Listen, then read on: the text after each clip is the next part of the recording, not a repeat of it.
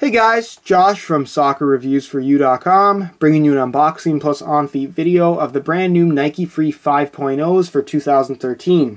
As you can see, it comes in your standard orange Nike Performance box. Give you a quick look at the label here. The official name is Nike Free 5.0 Plus. This pair is a size 10 US, and the official colorway is Total Crimson, Midnight Turquoise, and White.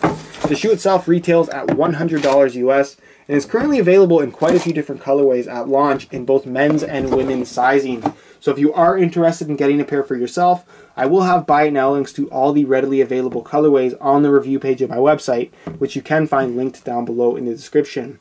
Now, the Nike Frees are arguably one of the most recognizable lines of running shoes out there. It has that one major distinctive feature that is, of course, the Nike Free split up outsole, where you have the slits in the side, all the slits in the bottom that allow for tons of flexibility in pretty much every direction, giving the shoe a very natural feel, hence the name Nike Free. Lots of people like to wear these as casual shoes because they do have a clean look about them, and they're just very comfortable overall, as well as they release these shoes in tons of different colorways, so you can always find one that you like the look of. And a lot of people like to wear them as performance shoes as well, and they actually are some pretty good performers, and I will be doing a performance review on these guys on my main channel, youtube.com/FujoJosh, hopefully in the next month or two. So if you are interested in checking that out, I should have it up. Just go ahead and stay tuned to the main channel. As far as the difference between the 2013 Nike Free 5.0 and the 2012 model, not much has changed in the overall shoe itself as far as the free portion of the shoe. The 5.0 outsole has remained exactly the same. Nothing has changed whatsoever. It's the same Phylon midsole, same cutouts in the upper, same amount of flexibility. Nothing has changed there whatsoever. What has changed is the construction of the upper, as you guys can see, and the sizing is also a little bit different, which I'll talk about a little bit later in the video. Now, the upper itself, you can see, is constructed mainly of mesh with kind of synthetic overlays to provide some kind of support to the actual upper itself, but there is no physical plastic parts at all, so everything is left very, very flexible and very soft on foot. So no kind of rubbing or any kind of break-in time is really expected with a shoe of this type. Of course, they did include dynamic flywire in the construction of the upper, as you guys can see, allowing for a more secure fit through the midfoot, but still allowing the shoe to maintain its really nice flexibility. The lacing system is pushed slightly to the outside as well in an attempt to kind of alleviate any kind of lace bite going through the middle of the shoe, because it is kind of pushed to the outside. It's kind of removing itself from that main bone on your foot, which should make the shoe a little bit more comfortable. You do have an independent tongue as well on the shoe itself, only partly though. As you guys can see, it's kind of split or kind of attached right there. So the top part of the tongue is kind of independent, but it is kind of like an internal sleeve on the inside. So it does have a little bit of a tighter, more snug fit, which is something that I'm personally a big fan of. As far as the colorway goes, this is the Total Crimson, Midnight Turquoise, and of course White colorway, and it looks really, really good in person. In the online stock photos, I noticed that the shoe almost looked like it was black, orange and black, sorry. But in person, this Midnight Turquoise actually does look like a dark green, if you guys can see. Hopefully it shows up on camera. It looks like you can see that it is actually a dark green.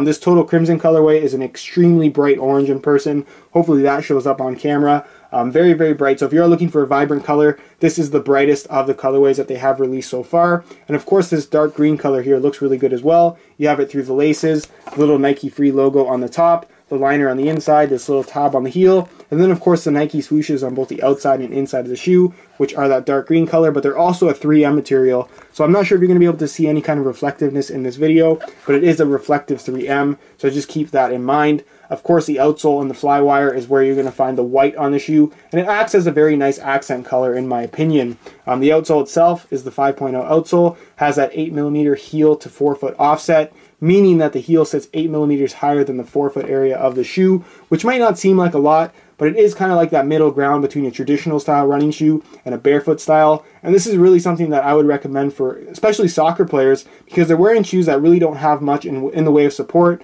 The offset is generally 0 on a soccer shoe, and it's good to train in something like this just to get that feel for a more barefoot style of running. Of course, the outsole does have all these little splits, hence the Nike Free kind of theme going on here. Very, very flexible when you are running. You do have these little lugs of kind of more of a durable rubber material at kind of like the high wear zones, which is like the tip of the toe and of course the back of the heel, whereas the rest is pretty much exposed Phylon. Durability is really not an issue if we are just going to be strictly running in them, but as a cross trainer I really wouldn't recommend it because you're not going to get the best traction.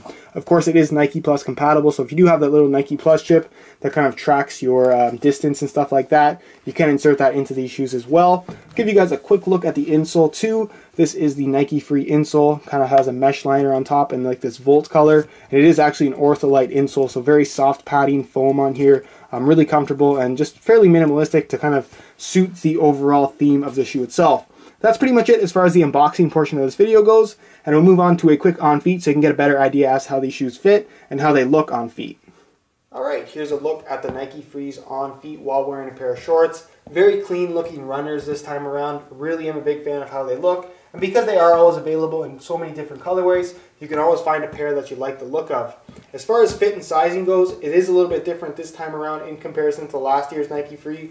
Last year's model I found to fit true to size, so I wore my usual size 9.5, but on this year's model they run half a size small at least. So I had to go up to a size 10 to get the best fit in the length, to get the proper fit I should say. A size 9.5 was actually too small in the 2013 model, so I should go up at least half a size. But I did notice as well that the shoe does actually have a slightly more narrow fit through the midfoot in comparison to last year's model. So if you do have slightly wider feet, you might even want to go up a full size for a more comfortable fit instead of just a half size. So if you have regular width feet, go up a half size. If you have wider feet, I'd recommend going up an entire size. That's pretty much it as far as what they look like with a pair of shorts. We'll move on next to what they look like with a pair of pants. Alright, here's a look at the Nike Frees on feet while wearing a pair of pants. And again, that clean styling really does allow you to wear these with a pair of jeans or a pair of khakis, whatever you want to wear them with. And like I said, they're available in so many different colorways, so you can always find one that you like the look of. That's pretty much it as far as the on feet portion of this video goes, and we'll move on to my final thoughts.